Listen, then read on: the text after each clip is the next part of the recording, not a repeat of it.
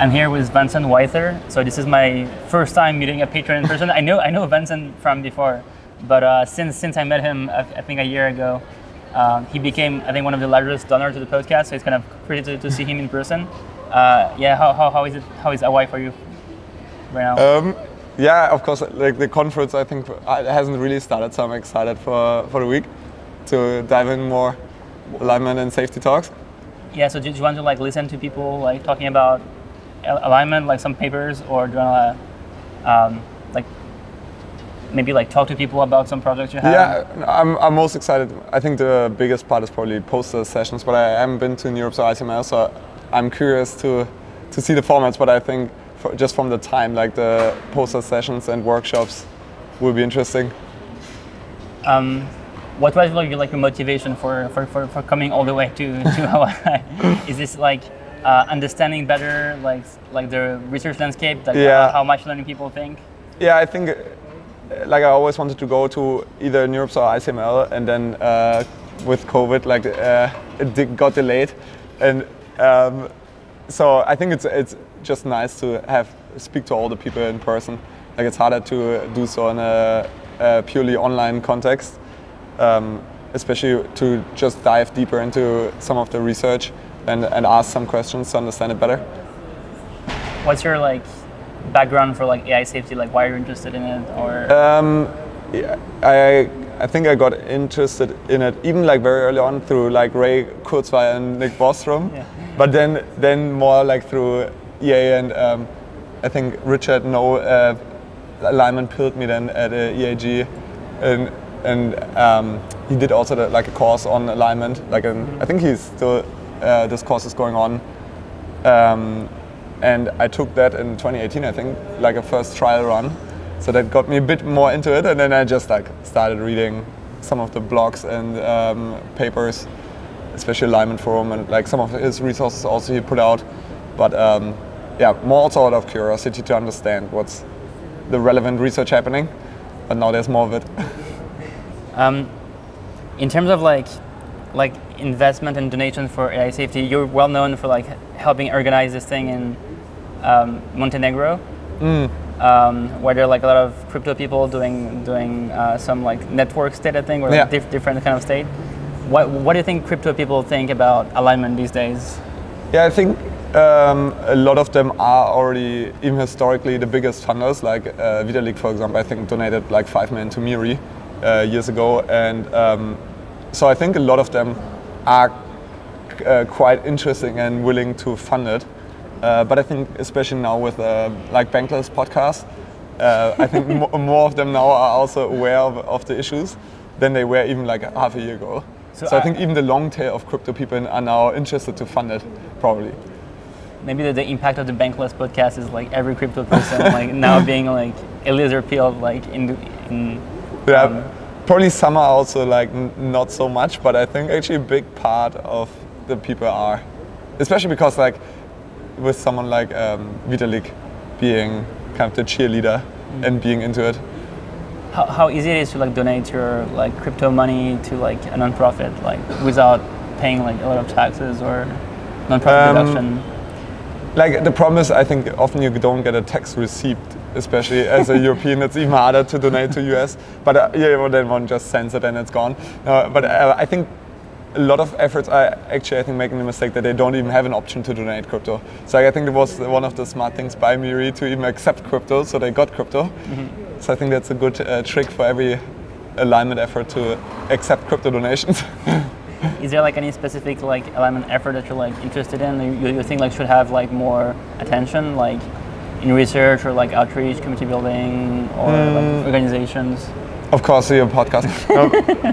No, but I think there's the obvious ones. Like I think probably even like Paul Cristiano's, like ARC and ARC Evalds could even get more funding. Like it's probably a safe thing to put more money in. But I think they have a conflict of interest with open fill, so they get less funding than they could maybe. I think there was this post recently by John Wentworth saying that like there was some kind of like funding constraint in the field where we didn't have that like 2 years ago. Yeah, so yeah, I think in general there's probably like one could almost fund every project that is highly rated by legitimate evaluators more. But I think it's a good question. I think with the concrete stuff, I think the key is to expand to the long tail of good stuff, like to get more smart people into it. And then of course, like from zero mats to all of these smaller efforts that just grow the field of talent and researchers.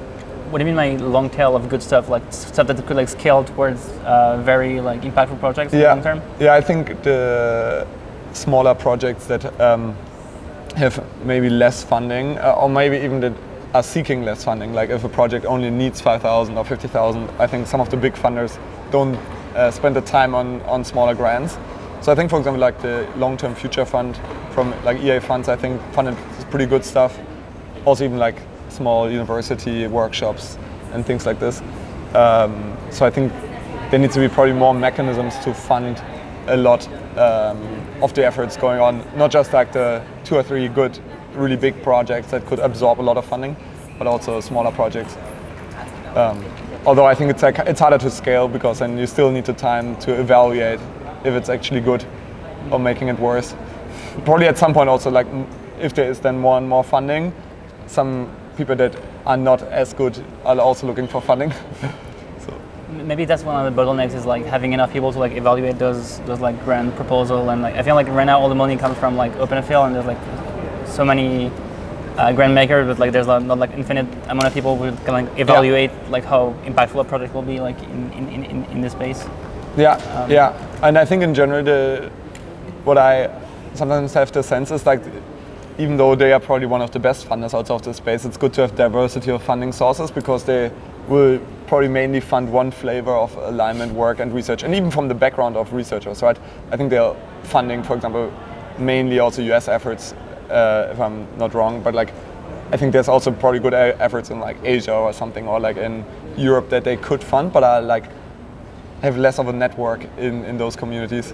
I feel like some people have been trying to do like alignment conferences in Tokyo or like other continents, and yeah, I guess like it's very like US centric or like London centric. I think that you were mentioning something about like impact markets, or like how do you like get retroactive funding when you like donate right now and put the money somewhere, and in two years when we see the impact, then the money could like come back retroactively to the people. Yeah, I think it's one mechanism that could be interesting. Is like I think there was also a discussion, and there are some alignment prizes, like alignment awards for example, inverse scaling prize and other things like this, which I think makes sense. It's like a bit like paying for the things that work, where you have certainty that they actually made the things better and not worse. Because I think some of the funders, like some of the bigger funders also that I talked to, said they were not sure, even on some of the stuff that they spent 50 million on, if it was actually good or bad.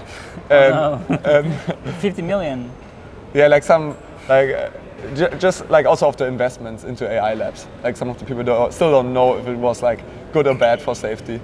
So I think that's something where some people probably have the sense that it's easier to evaluate after it happened, if it actually was good for alignment or bad. Or no, if it made progress on it, right? I think a lot of stuff probably also won't make progress, but even directionally, you might not, like I think it doesn't work if you only pay the stuff that solved alignment, because maybe no one will solve it. But even if people made progress on it, I think that also should get probably retroactively rewarded. I feel like the only way to like know if something is like working is like if other researchers like in the community like think it's good. Yeah. And even then we're like not sure if it's going to work, right? So it's kind of like, it's not like a startup where you like see the profit going in, and like the product market fit is like you need to. It's like you're judged by the researcher, and they're like time constrained, and they're like maybe like 50 or 100 max right now. They can like judge those projects. Yeah, and I think I've seen this in other fields work, like where even with papers one could do something like you give every paper that like is highly rated as like impactful for the field like a small grant like every year.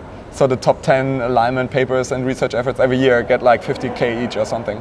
And I think that like should be done probably and hasn't been done yet as well. So I think there's a lot of almost like low-hanging fruit to reward the good research, especially happening in the academia, because I think it's probably still way lower compensated to do academic work on alignment, which is probably will be a majority of the work and not just at the big labs. I feel like one way of doing a lot of impact without too much like evaluation would be like funding. People would like want to do alignment work like at academic labs. Yeah. And you feel like you get this amount of money and you can transition safely to like doing alignment work, but then it's like hard to see like how much actual alignment work will be done or. Yeah. So did you mean basically that also people, to incentivize people getting out of alignment, AGI labs to do independent work almost, like Paul Krishana, for example, did, or? More like academic labs, like imagine like you're at Stanford, MIT, or like some Chinese lab, and you're like, if you get this amount, you can like hire some PhDs and stuff, and don't be like dependent on the university like giving you funding. Yeah. Yes. So almost like independent funding within your academic work. I think like that's one of the main areas I'm also involved in, is more like funding research in universities in like more biomedical science. And I think to your point, like it's very easy for like a researcher to if they have independent funding, but like otherwise they have to fight for the funding from the state or the university. So I think that's quite useful, like if a researcher can bring their own funding into their academic context. Yeah, I'm actually not sure how it works for like most of the academic researchers out there that are working on alignment, like if their funding sources also coming from the university itself or from the state a lot, or if they mainly get independent funding.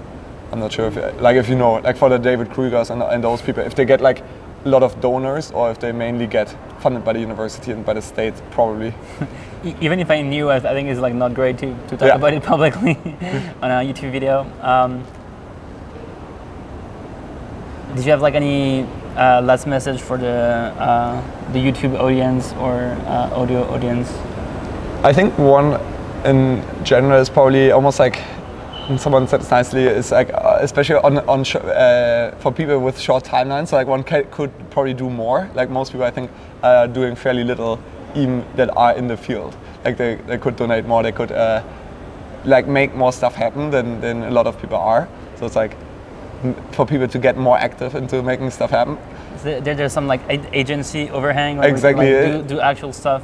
Yeah, I think that like very few people like really act on like their beliefs or their intuitions, especially in alignment. Like, I think there are probably a lot of people with the necessary resources to fund impactful research, but they don't spend the time on actually doing it.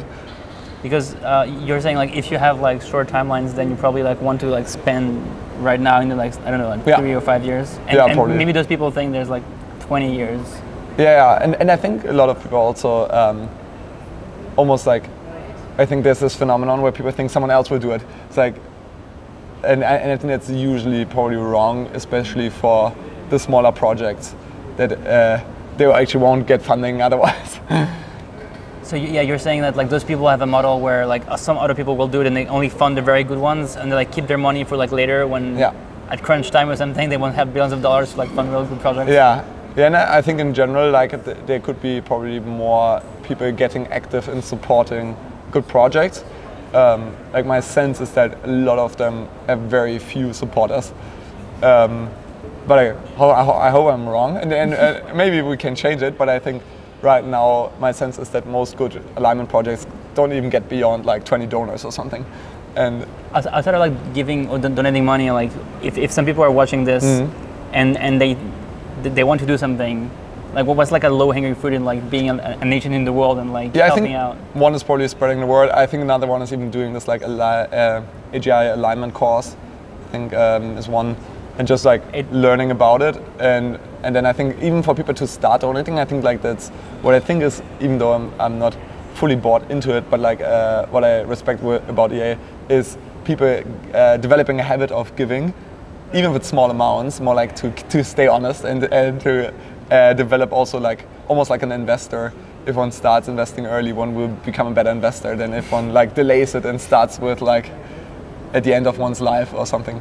And I think it's the same for donating. It's like it's good to start early, even with small amounts. And I think a lot of people also don't donate like $500 or something because they think it's like not impactful. But I think like if everyone would do it, then I think a lot of stuff would be funded.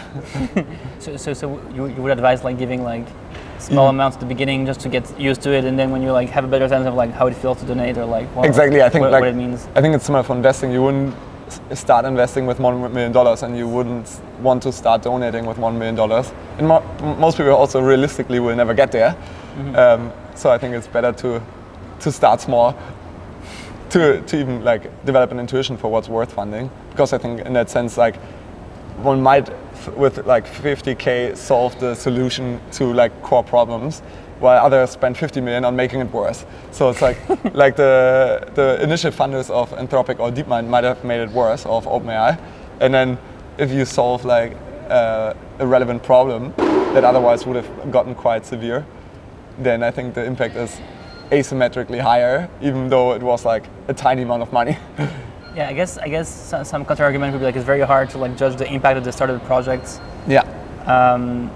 Like in 2016, it's like pretty hard to see like if OpenAI is going to like be like fully like safety focused, or maybe like have other like for-profit interests. Yeah. And it's like the only place where you can actually put $50 million, right? Yeah. I don't know if it's a 50 or another amount, but yeah, it's like hard to put like 50 millions in like a less wrong post about alignment. But yeah, I was curious about the thing what you said about like short timelines. Do you act as if you had like less than 10 years, or because you also work in longevity, so maybe you think you have more than 10 years? No, I think at the end, like I'm very high uncertainty. It's like I think it could be almost anything, and like I hope definitely that like the people with very short timelines, like the more like the Miri crowd, is wrong, obviously. So there's like some confirmation bias that like I don't want to buy their arguments basically, but I think at the end of the day, like I don't think it's like I'm not as doomer as them, and I'm not like super as optimistic as some of the people. I'm definitely not Jan LeCun level of optimistic, but I think like everything is kind of possible, and ultimately I don't see many other existential risks to a similar extent on the horizon. So I do think it's probably the most impactful thing to advance. So when you wake up in the morning, you're like pretty optimistic. Overall, less pessimistic than a lot of people, and you think this is kind of like a huge problem, the main problem to work on, and so you kind of like want to like diminish the risk. Yeah, I think even like a 5% or 15% like P-doom in the next 20 years is pretty high, but like for other people it's low, for other people it's very high. So I think it could be anything. So I don't have very high certainty on any. Like, well, although I probably fall more in the camp of like a Paul Cristiano's predictions than like Miri. I think they're a bit more reasonable and like grounded in reality. Yeah, I don't want to make comments on like who is reasonable or not, but yeah, it was great having you. If you're listening to Vincent, go do stuff, be an agent in the real world, donate money. Yeah, see you in the next bit.